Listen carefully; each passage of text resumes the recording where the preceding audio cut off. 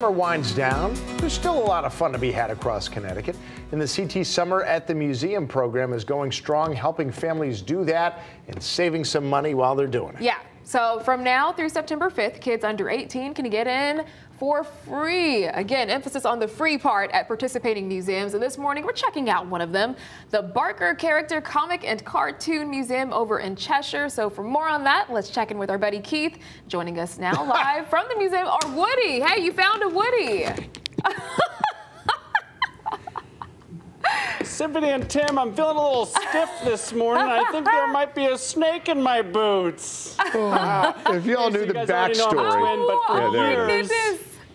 Oh my goodness. So for years, this has been my doppelganger. Even though I have a twin brother, I look more like Woody from Toy Story. This place is so much fun. Taking a good look around, they have something for lovers of every cartoon character, animation, you name it. The Simpsons are here. As we walk this way, I want to introduce you to some of the team that brings this space to life.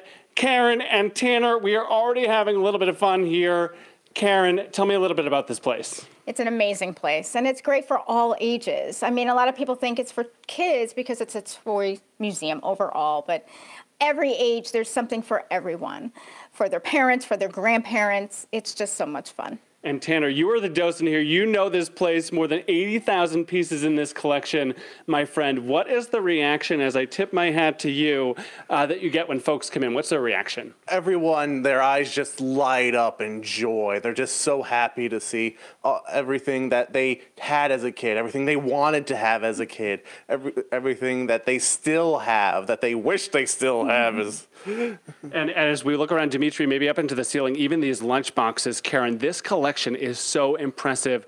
Speak about how this all came to life and how the fact is that it's just still growing. So the Barkers, the original owners of the company, they started collecting toys. They were very big collectors. So eventually, though, they had to find somewhere to put the toys. It was a one-room barn downstairs. We've since put an addition on in the 2000s. And now we're donation-based. So all the time when people walk through, they're like, I have toys. Yeah. What can I do? So we will gladly take them. It is great stuff. We appreciate your sharing the space as part of our CT Summer at the Museums Tour. Stick around this afternoon, new on the FOX61 News at 4 and 5. There is a great gallery space here as well. Tim and Symphony, I don't know. Maybe I'll stick to my day job, but it is a lot of fun, especially the kiddos. They are going to love this place for sure.